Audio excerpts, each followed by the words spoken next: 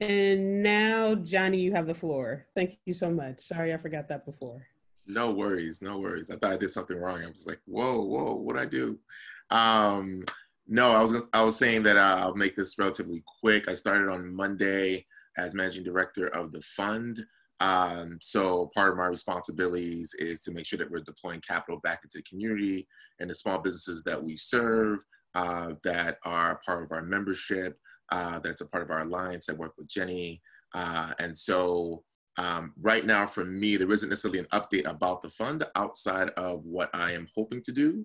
And then I have just a general question for the folks in here, to the extent that you have a response. And so, so some of the things that I'm thinking about in terms of really looking at the fund and really trying to understand where we are is just taking a look at what the pipeline is, who are the small businesses that are in there, what are some of the information that's missing, from a general data validation perspective, reaching out to the investment committee, who I've met, had a really quick introduction with. So I'll be reaching out to them starting next week.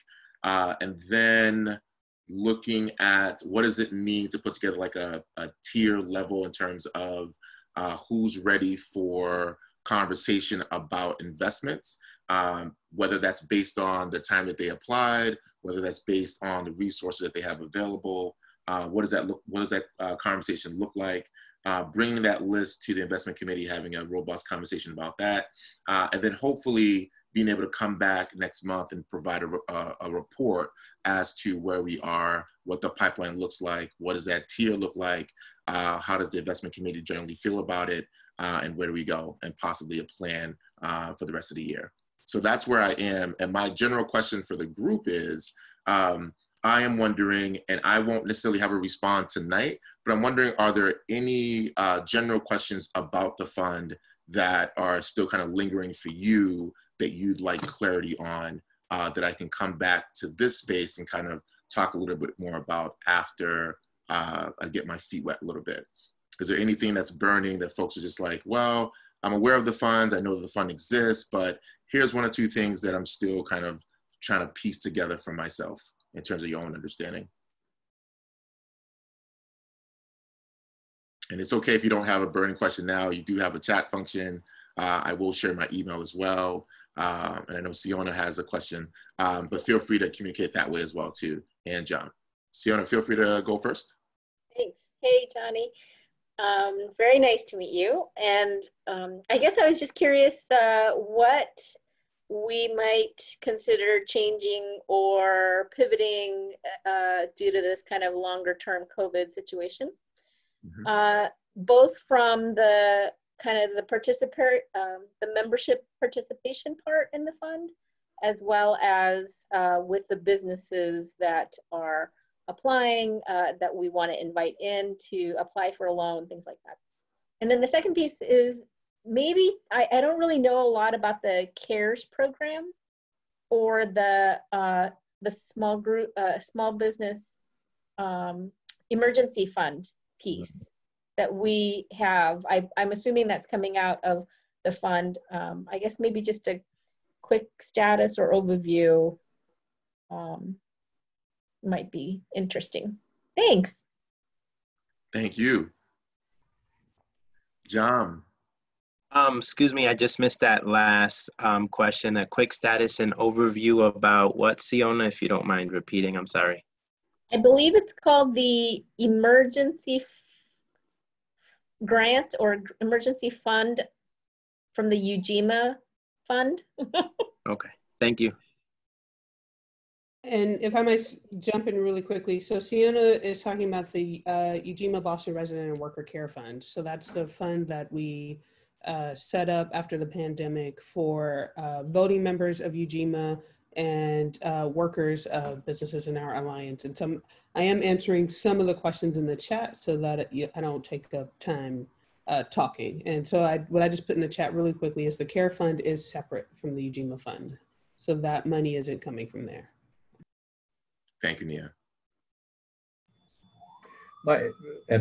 And Nia answered my question. Wow, we're almost at 2.5 million, which is halfway to the goal of 5. So that's incredible. And is that money all, I mean, is that invested at this point? I know there's one, where's it sitting? Sitting in cash in a bank, or is it invested in bonds, stocks? Is it earning money?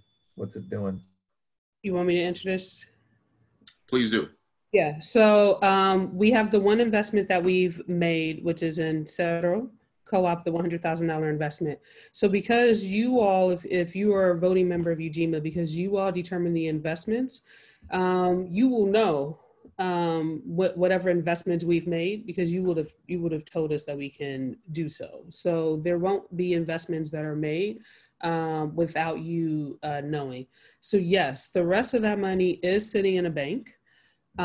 Interest rates are very, very low.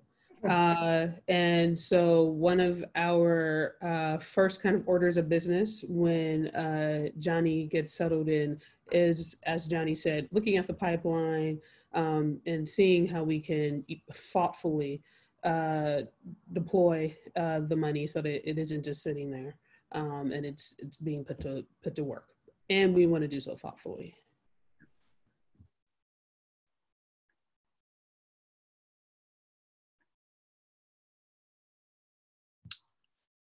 So if there are additional questions, I'm gonna leave my email in the chat so folks can email me directly.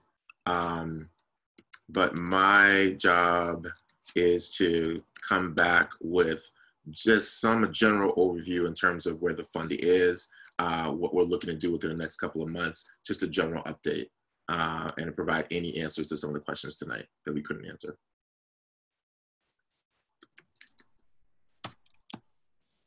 I think before we go to the next person, it occurs to me, just even on that question of kind of how we're thinking about deployment, some extra bit of context that may be useful.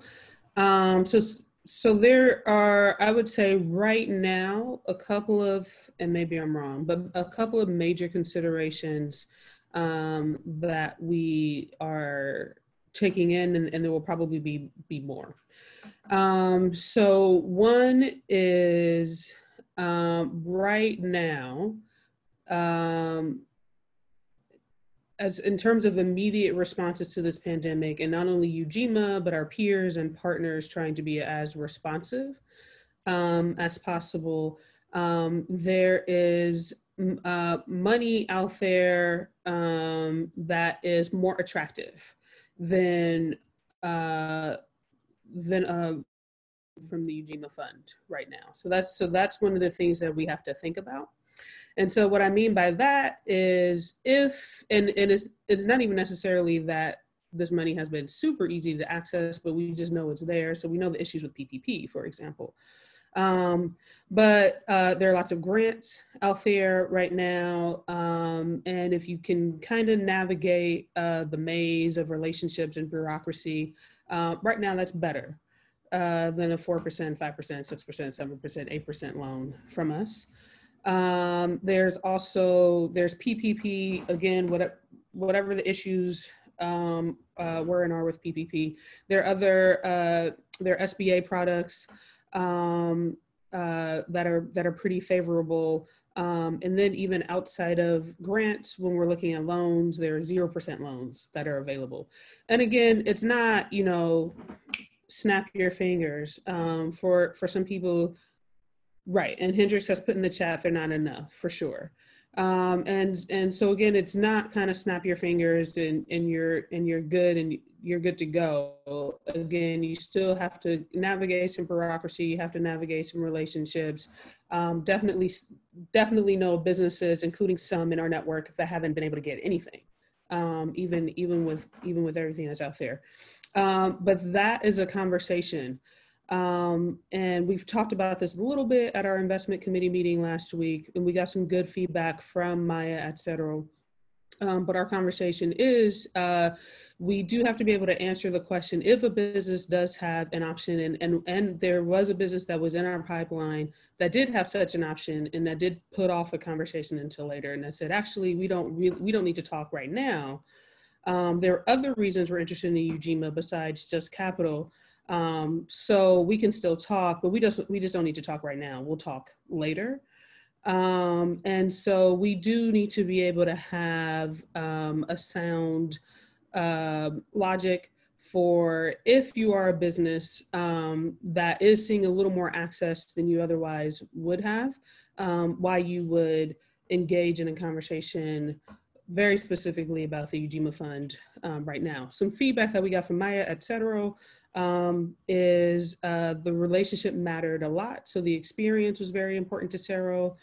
So in terms of not having to go through a certain type of bureaucracy and actually having a relationship, and so not being out in the cold because there wasn't one, which we saw happen with PPP.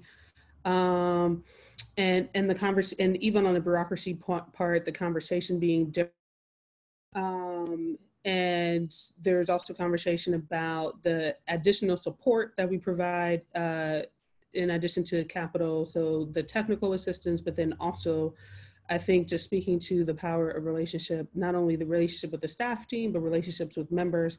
So those are the types of conversations that we're having as we're thinking about how we try to deploy thoughtfully. And the other thing is just asking ourselves the question, to your question, Siona, asking ourselves the same question. So what kind of pivot is the best kind of pivot, if there is one? We, before the pandemic, already knew we kind of needed to diversify the businesses that we had in our pipeline. So that was something that we were already angling towards. So that's still a conversation.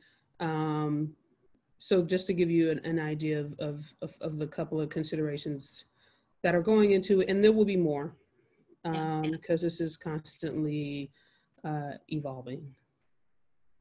Do you mind if I just throw one thing out there? Not that you have to answer this tonight, but just thinking about the near future of our small businesses that have taken out, say, a tougher loan with another institution. Is there maybe a potential for us to provide some kind of buyout for them? Or I don't know what you call it in the finance world, but to buy out their loans or kind of help like bring them into our fund by alleviating their commercial loan or whatever. I don't know. Anyway, just that's another thought of a pivot, I guess. Yeah. Yeah, that's a possible like a restructure of a current debt that they have with another lender. We can do that, and I think part of what I should have opened up with is the fact that I've been working in the Boston space for a while. I've lived here all of my life. Have worked. I think majority of my work with small businesses have been kind of in the CDC world, community development corporations. Has spent a couple of years working with Enterprise, a small business supporter, technical assistance organization. And my last position was Director of Economic Development for a CDC and supporting small businesses and lending to them as well as providing technical assistance. So part of this relationship piece is that I am coming in with some of these existing relationships as well. And so I do have a portfolio of businesses that are like, we're going wherever you're going. And my job and my response is, well, you need to understand what Ujima is, what the mission is, and the collective agreement in terms of the community process. And so my job is to educate folks about that as I learn. But second, I also think that when we talk about businesses that are looking for restructuring, which I imagine will be part of the case as I continue doing outreach and talking about what we do and how we do it, is that those would be relationships through other institutions. And I think other institutions, considering the relationships I currently have now, would be open to a conversation like that. Because at the end of the day, what we should be talking about is for the betterment of the small businesses, not necessarily just for the institution. And so as long as that's at the forefront of the conversation, I don't see why not. So, but I'll leave it there in that tidbit, unless you want to add any more, Nia. One more, just on the pipeline front. So this went out in our wire this morning. We are partnering up with BECMA and a slew of other co-hosts that includes Boston Impact Initiative, Commonwealth Kitchen, Foundation for Business Equity, Amplify Latinx, the Collier Connection, King Boston, and U.S. Haitian Chamber of Commerce on a week of activities that includes a business-to-business assembly. So this will be our second business-to-business assembly. The first we had as part of the Blue Hill Corridor Assembly that we did in partnership with Black Economic Justice Institute. And so this is part of this diversification conversation. So the reason why we did a business-to-business assembly before, and why we want to make sure we kind of do different types of specialized assemblies like that, is to be able to get in different types of names into the process. And so that business-to-business assembly is happening July 21st, 8 o'clock to 11 a.m. As I said, it went out in our wire this morning, so it's at the top of the wire. The save the date links to a Facebook invite. So I encourage you to send that out to business owners in your network. And so the idea behind that is to hear from business owners who they vend with, because we want to try to get more B2Bs into our pipeline. And so we figure that they probably interact with them a little more than we do as regular consumers. So that's July 21st, 8 o'clock to 11 a.m. And so we will see our list expand from there. There's a social networking hour the night before for those business owners from 7:30 to 8:30. And again, ultimately you all will be voting on those businesses. So they will generate the list at this event. That'll be the first pass. The second pass list before you for a vote. So you'll see those businesses yourself.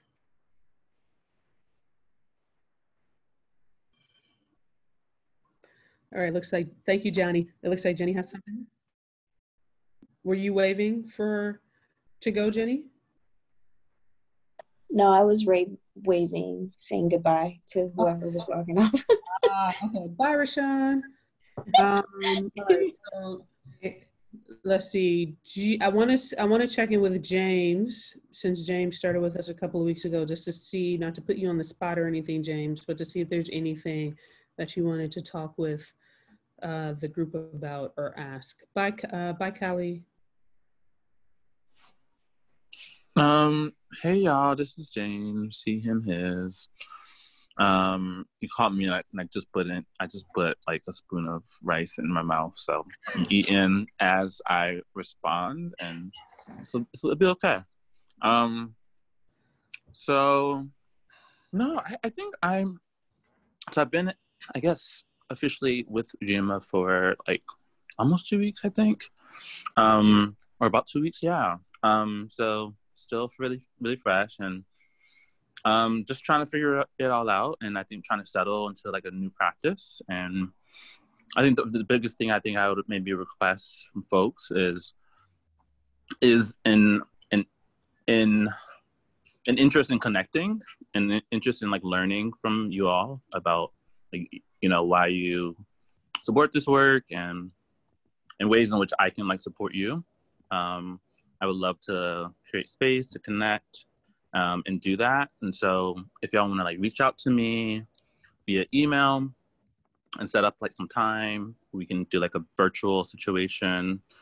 Or if you're like, you know, comfortable and close, we can do like a JP walk, or like a walk around the pond. Like I love a daytime day situation. So definitely open to that. So yeah, I'll just drop my email if folks want to connect. I'm totally down to that. But I think that's sort of where I'm at. I think I'm still trying to sort of figure things out, but I hope to come back and sort of engage you guys as much as I can.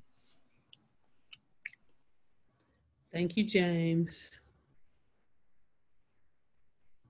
Anybody else? Claudia, Sierra, Jenny, and James just, Jenny just put your information out there, James, but also told you to enjoy your rice.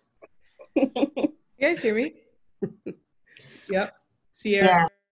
Awesome. Really quickly, I just wanted to let everybody know that tomorrow is the last day that anybody will have to apply to the Arts and Culture Organizing Fellowship. I was the inaugural fellow. It's been a great year.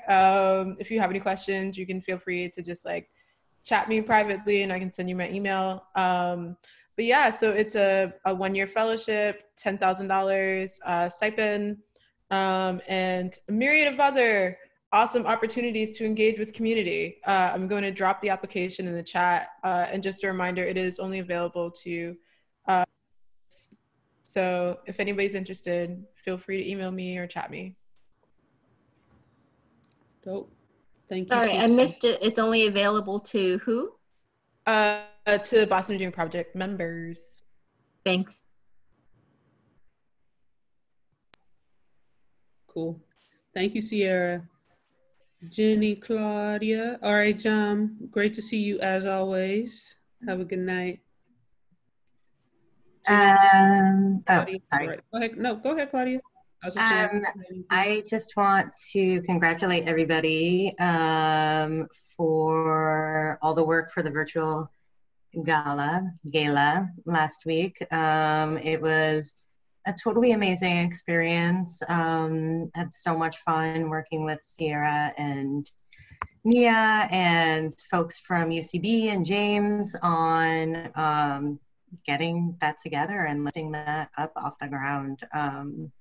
And we did make, what is the final number, Mia? Hold on. I actually have it up. The final number is, so this is net, $24,519. Putting it in the chat. Yeah. So it was an amazing evening with poetry, some drag, some testimonials from so many people that are involved in both of our organizations. And it was just an evening of love overflowing for sure. Yeah, I think we should all be proud of the work that was done. In addition to that, I think, with Team Auto Generate, during the pandemic, we had started Necessary Systems Daily, which is a social media campaign that we started in March that was really focused on giving people prompts in order to kind of tether themselves back into self-care, into organizing, and really being able to promote that how you can turn up within spaces and how you can turn up for yourself, and in a form of giving people different options to meet them at their different capacities, and also sort of a framework showing where the work is being done in terms of the new normal that we want to return back to. But I think in saying that, I'm just curious, and I don't know if Sierra, you have any thoughts on this, if there's just sort of any thoughts on a direction that could go in, what you feel like has been successful about that project thus far. We kind of need a little like new bump of excitement to jump into with that. So if anybody has any suggestions on that, or any work that you've seen being done that sort of surrounds that same framework, yeah, share. Or any questions for the communications team, really.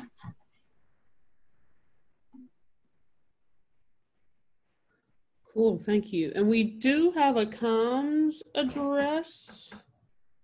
I just can't remember if it's comms@ujimaboston.com or communications@ujimaboston.com. I think it's comms.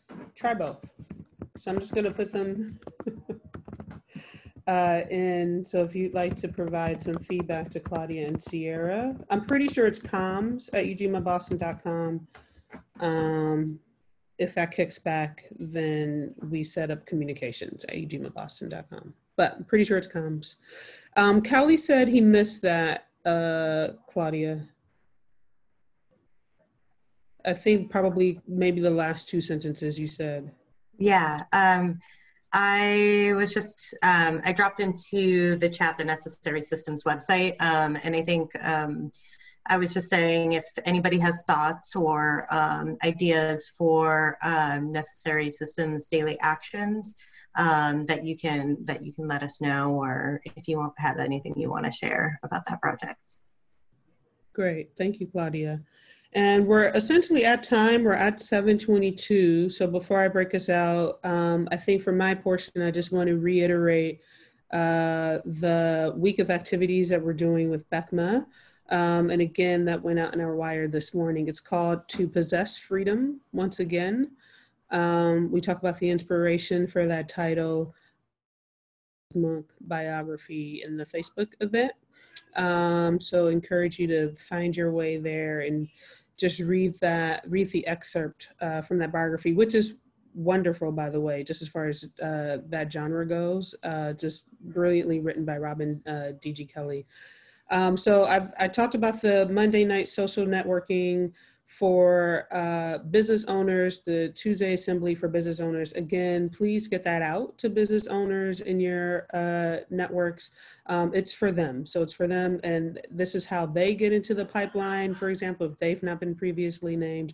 And again, we want to hear who they do business with so that we can start to hear about more businesses. Thursday of that week is our Black on Black Investing workshop that we're doing in partnership with the Collier Connection and Ujima's Black Investor Committee. And then we wrap up the week on Monday, July 27th with a Black Trust with Marie Sunfleur, who's a former state rep of Massachusetts, and really excited to hear from her. And we're gonna meet soon just for her to talk about what's on her mind and suss out a theme or a topic for that talk. Sierra may be adding 1 or 2 events to that week. So we'll be updating the Facebook event and the Eventbrite. So Sierra may be adding a lecture to that week. So Sierra, in addition to Ujima, I think she might have mentioned this, founded Print Ain't Dead with Ariel Gray, and so they have an offshoot of that called Lectures Ain't Dead. So that event may get added to the week. So again, please circulate that again to the business owners of your network. And I named the co-hosts. We are going to reach out to more co-hosts. So as you think of more, I am going to reach out to Children's Hospital, for example. So I am going to be looking to bring anchor institutions into the conversation to hear from them to help us frame the questions again, so that we're really getting a nice, healthy list of names. I'm going to reach out to Children's Hospital, BMC. And if you have any other ideas, maybe anchor institution team, if there are some people you'd like me to reach out to, or you think would be a good idea for me to reach out to them to co-host the event and send it to their networks, please let me know. I wonder, I don't know if it, I'll check out. there would, I don't know if there would be like a space for this, but I'm wondering how people that are part of the gig economy kind of fit into, or if that would be like a completely separate conversation, or something we could consider in a separate realm. But I'm just curious about like thoughts on that. Yeah, I mean, I would say if they do work, because we're trying to get particular types of, we're trying to get lists of B2Bs, if they work with B2Bs, if they themselves identify as business owners, I think they can show up for sure. Cool. All right. And then Jenny, I just presume that you probably were good for tonight. Was that right? Okay. All right. Excellent. So this wraps up this portion of the meeting. I'm going to stop the recording now.